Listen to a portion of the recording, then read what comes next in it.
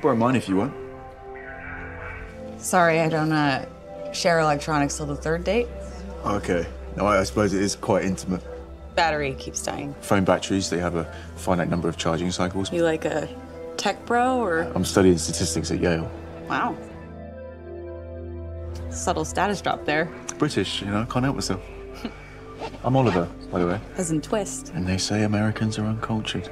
I'm Hadley. Well, is that? Nice to meet you. What are you studying, Dickens fan Hadley? I'm undecided. Where are you headed? London. You? Same. I was gonna go get some food. Do you want to come with? No, food would be great. What are you researching? Percentage of Americans who miss their flights. Hilarious. Very funny. I've always hated airports. Really? I love them. Not a carbs guy? I just hate mayonnaise. I hate it too, actually. Number 2 of my top 3 fears. What are the others? Dentists and small spaces. So, if claustrophobia is one of your biggest fears, then why are you about to embark on a 7-hour flight? A wedding. Did he just call our flight? Already? Shoot, I can't miss another one. Great. We're here, we made it. Okay. It's lovely to meet you, Hadley. Yeah? Good luck. You too? Good luck? What's a knock? I think my seatbelt's broken.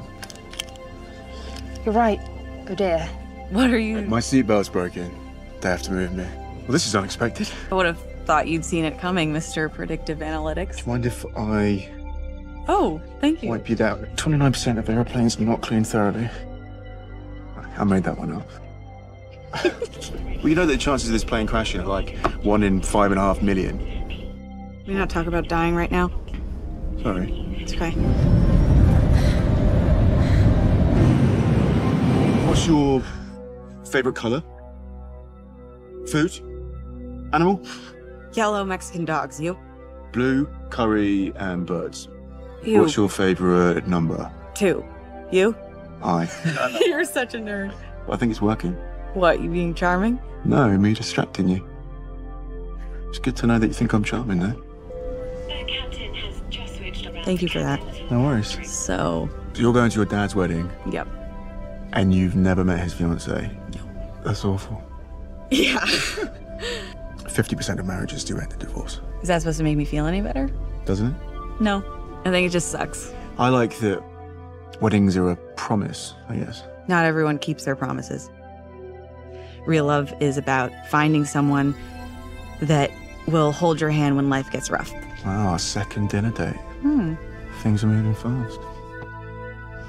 Do you want to join me at the cinema? Down for a cheesy rom-com. Okay. As long as there's a happy ending. I like happy endings. Well, historically, you and your dad were very close. The odds are you will eventually forgive him. You and the math thing. Yeah, it drives my brother nuts too. Are you guys close? Historically? You ask a lot of questions, don't you? Are you? We're both very different. It's fine though, I'm used to it now. Is she okay now, your mom? She was in remission for 14 years, but it came back. I'm sorry. You're sort of dangerous, do you know? Me? I'm way too honest with you.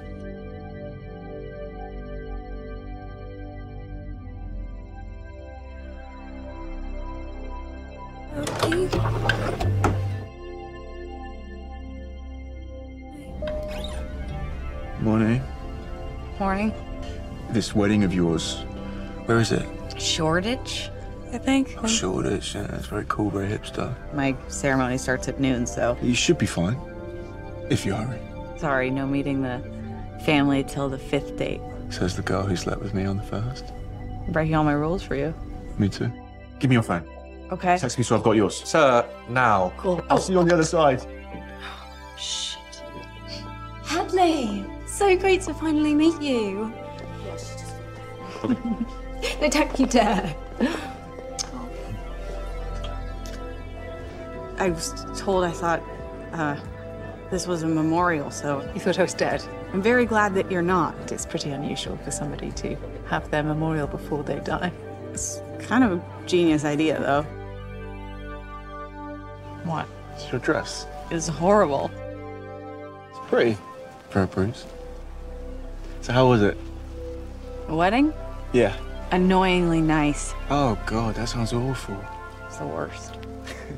I feel pretty shit that I just complained about my dad that entire flight. Why? Because he's not dying. Why didn't you tell me? It's a bit complicated, don't you think? Are you okay? Yeah, I'm fine. You know, only 9% of lung cancer patients make it past 10 years. Why do you always do that? What would you want me to say? Like anything, something that you really feel. Sorry, You said to be honest. Sorry. That's the most honest thing I've done all day. I feel like you have a lot going on right now and you're pretending like none of it bothers you. Yeah, well, maybe I don't want to spill my guts out to some girl I just met on a plane. It was stupid of me to come. I didn't mean that. Tell your family I really enjoyed meeting them. Sorry. It's okay. Excuse me. Sorry, I think you left your bag. Thank you. I tried to measure my mum's life in numbers. It's what I do with everything. But the thing is that, well, Tessa Jones, it's not a number. She's my mum. I'm gonna miss you so much. I went to find this guy that I met on the plane. A guy? I don't know, I just felt like I needed to be there for him. That's insane, it makes no sense. Sounds like you were being brave. Oh, sure, you want me to crash your wedding? Oh, just go. Who cares what the odds are? Say something. You say something. You asked me what I was scared of when we met. Surprises. Okay. I'm scared of being caught off guard by things like cancer or heartbreak. Okay, it would be really great if you could say something now.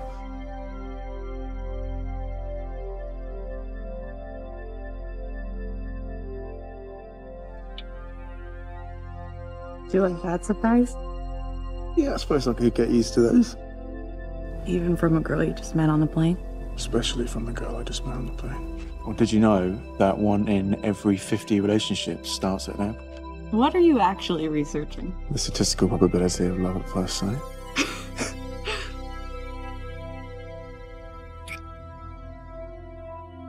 The course of true love never did run smooth.